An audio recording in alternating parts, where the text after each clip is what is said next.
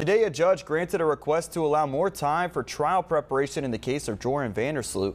Pretrial motions were originally supposed to be filed by yesterday, and Sloot's lawyers were supposed to inform the court of their client's plea by September 18th. Motions are now due on November 13th. Sloot is facing wire fraud and extortion charges for allegedly promising to lead Natalee Holloway's family to her body in exchange for money. Holloway went missing on her senior trip to Aruba in 2005. The judge also plans to reschedule the beginning of Sloot's trial.